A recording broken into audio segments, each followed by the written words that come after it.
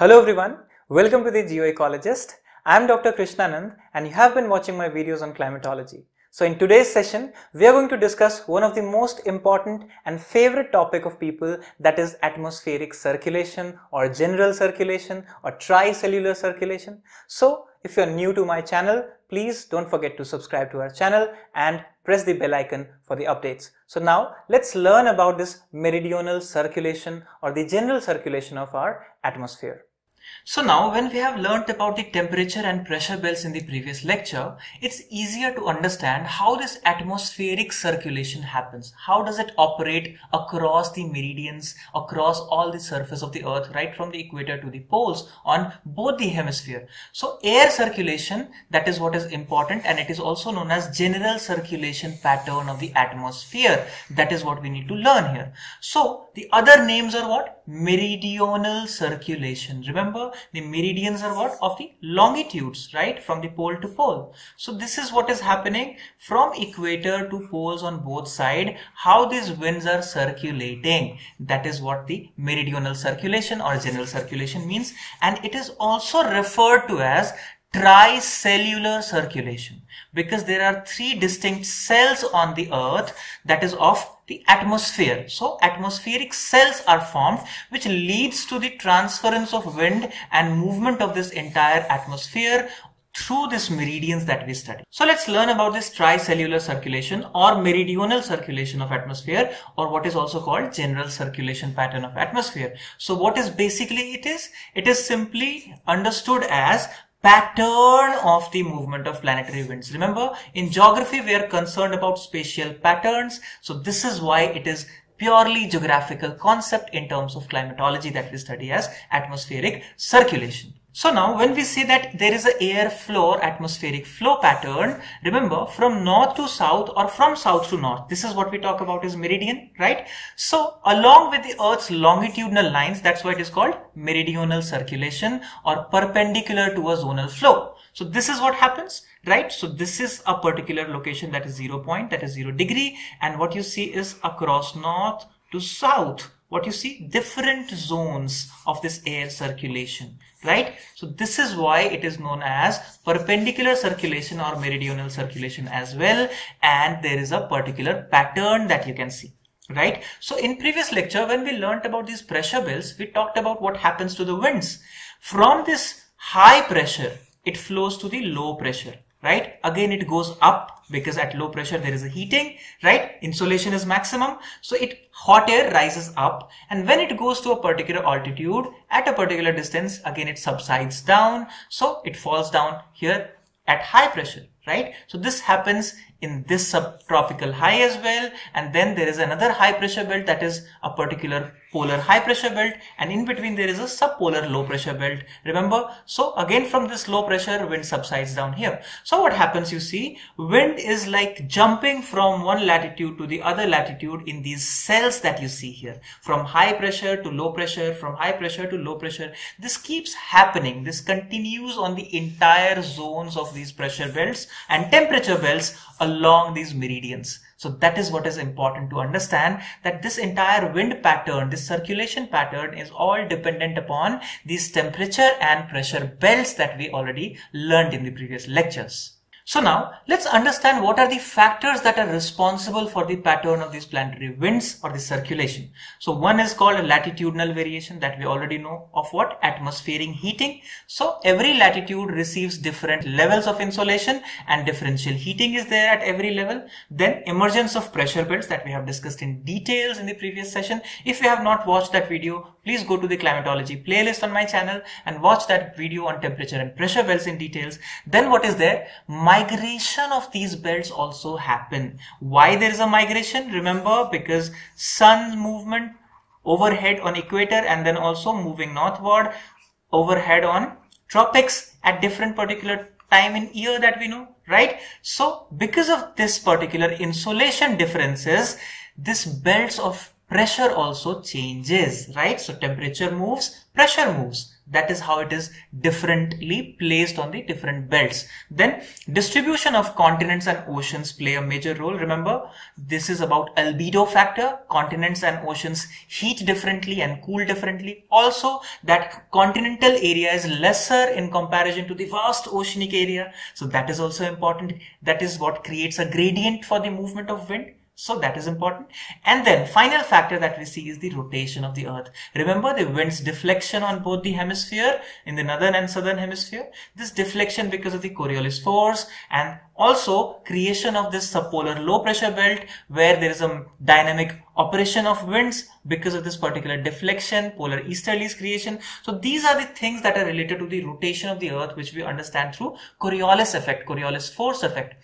So this is five factor that actually governs the direction and the intensity and the pattern of these wind movement that we study in atmospheric circulation. Now, one more term to this circulation is given as tricellular circulation, as we know. So what is this tri-cell? What are these three cells? Look into this image. These are three different cells. The first cell that we see is from this 0 degree, from ITCZ, intertropical convergence zone, to this subtropical belt. What is this? 0 to 30, this particular belt. So this is largely a tropical belt, right? Remember? So tropical belt is the first belt or the first cell, which is also known as Hadley cell.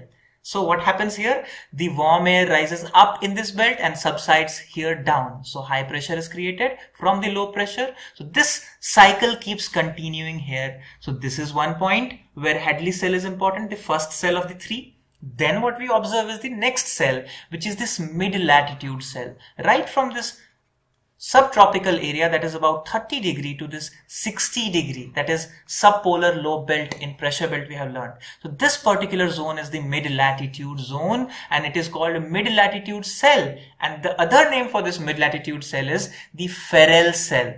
Remember these Hadley and Ferrel, these are the names given on the basis of the names of scientists. So mid-latitude cell is called Ferrel cell, and then ultimately the third cell of this tri-cell. So this is the polar cell. Remember, from subpolar low to this polar high, again there is a circulation here. So this is where the third cell exists, and that is how atmosphere circulates through these cellular circulation. So this is the entire pattern that we study of different kinds of winds on the earth. So trade winds, westerlies, polar easterlies, these are the major winds that we studied. Separately we are going to study in the wind system, but for now, to understand these cells operation, we must understand that there is this circulation, kind of a cyclic movement of this wind in these particular cells, and then these cells are also connected through these particular zones of mixing, right? So Hadley cell is connected to this mid-latitude cell here near 30 degree, then near 60 degree, mid-latitude cell is connected to the polar cell. So what happens? It's like a relay race. Remember, passing a baton to the next player and he runs. So this energy distribution from this particular ITCZ through this wind system happens across these meridians. Right? So that is what is interesting on Earth, that one passes the energy to the other passes to the other, and then the cool air comes back and then again hot air rises up, and it keeps happening. So this is what we understand as a tricellular circulations. So these cells exist in both the hemisphere, like we understand that energy levels are similar on both the sides of equator. So these cells are created in pairs, as we know. So now let's understand each of the cell and their characteristics separately. So let's understand the first cell, which is called Hadley cell or tropical cell, on the basis of the name of George Hadley. So the air at intertropical convergence zone, it rises because of what? Because of the convection factor that we know. Hot air rises up. It has a hot air because there is high solar insolation here, right? So it rises up, and what happens here? The winds are converging, right? So there is a convergence of this wind in this particular low pressure zone, and then they rise together, right? So this is what is the major function that operates in this particular belt. So converged air rises along with the convective cell that we know, and at an altitude of 14 kilometers, remember, they starts moving towards the pole. So what happens? The winds that come out, which rises from this particular 0 degree latitude that we see equatorial area, it reaches a height of 14 kilometers. and from there it starts moving towards respective poles, right? So when it starts moving towards these poles, because of also impact of Coriolis force that we know, right? So what happens, this energy is now transferred gradually here, and then when it cools down, it falls back here as a cool air in this particular zone. As we know, this is a high pressure zone. So this causes the accumulation of air about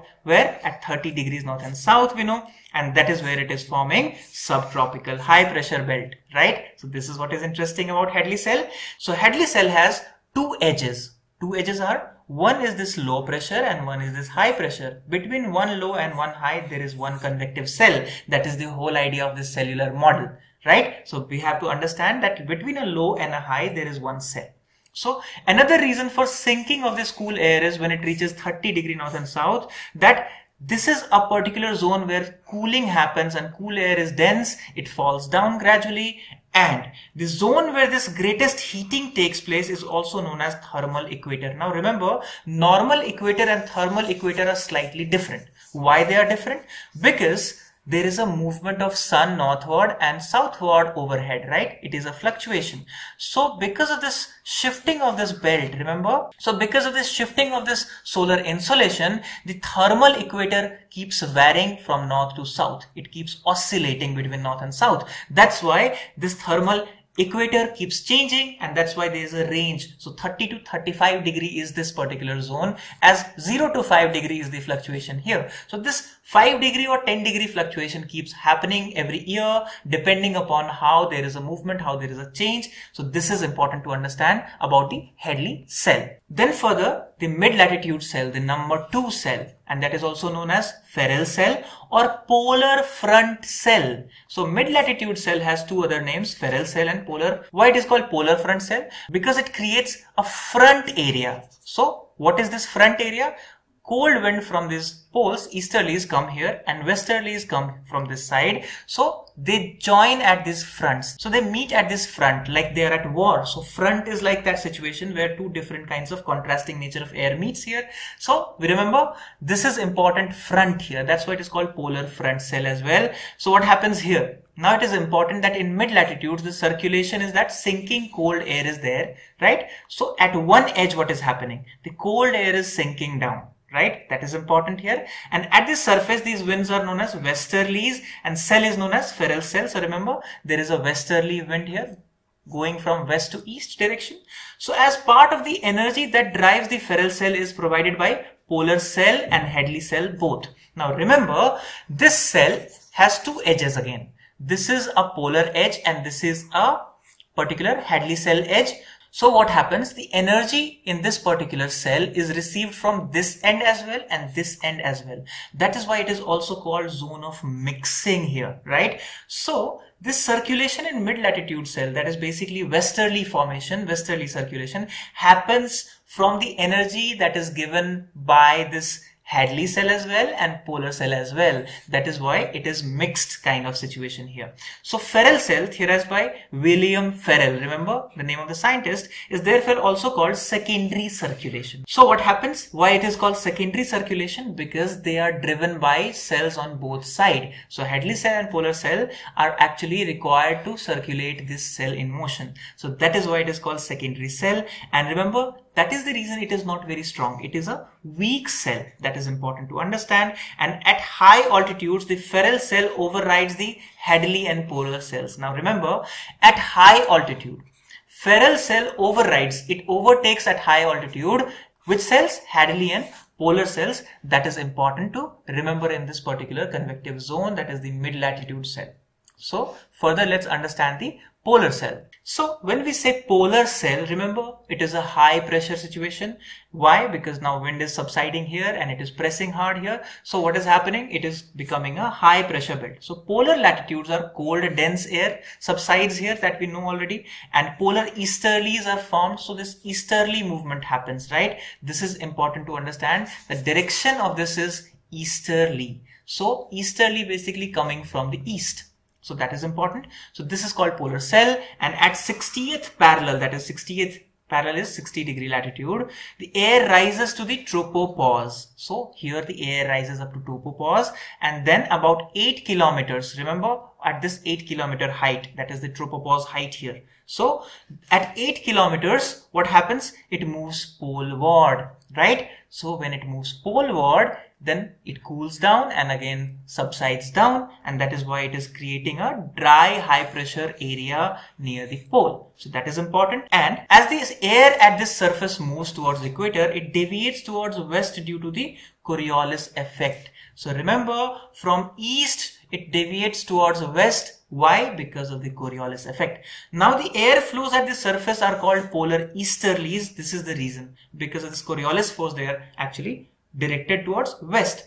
So the outflow of this air mass from this cell creates harmonic waves in atmosphere, which are also known as Rossby waves. So what is a Rossby wave? This is created by the outflowing of air masses from this particular polar high pressure belt moving towards the western side. So this is what is known as the Rossby waves as well, and that is why polar cell is important to remember. Now when we have already learnt about these three cells, there is something that is also very interesting. It is about zonal overturning circulation. Longitudinal circulation features this particular important thing that we need to understand. What is that? While Hadley cell, Ferrel cell and polar cell, these three cells whose axes are oriented along the latitudes, these are major features of global heat transport. But remember, they are not alone. They do not act simply like it's just air circulation. So what is that? Temperature differences also drive a set of circulation cells whose axis of circulation are longitudinally oriented. Now this is important to remember, that this circular cells that we see here, this is what? This is a latitudinal orientation here, right? But there are cells who are longitude, between the longitude motion. That is also important. So this three cell is not just acting alone. They also lead to what kind of circulation?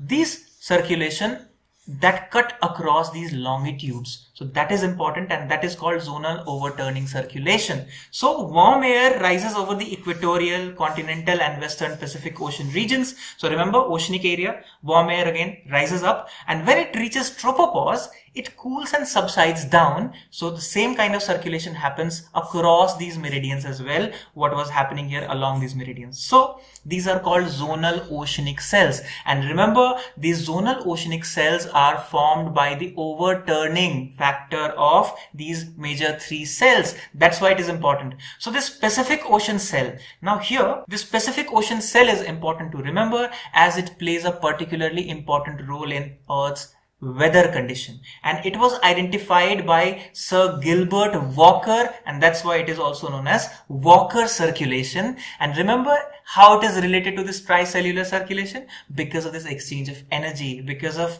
this particular overturning circulation. So that is important here. So in details we are going to learn more about Walker circulation when we discuss El Nino and La Nina phenomena, and also ENSO. But for here, remember that this Walker circulation is what? It is basically warming and cooling of the Pacific Ocean, and then there is a circulation involved in the oceanic area, right? So atmosphere and ocean is actually linked in this heat transfer, and that is where what happens on the western coast of Peru, what is formed? El Nino, that is a warm ocean current, right? And there is also significant pressure changes in Pacific. Remember, temperature and pressure changes happen. So pressure changes are also known as southern oscillation. So this is what we see is pressure changes happen. So it is north and south fluctuating, and temperature changes lead to this east and west circulation. So these both east and west and north and south, both kind of circulation happens here, and that's why in combination we study El Nino and southern oscillation, which is also known as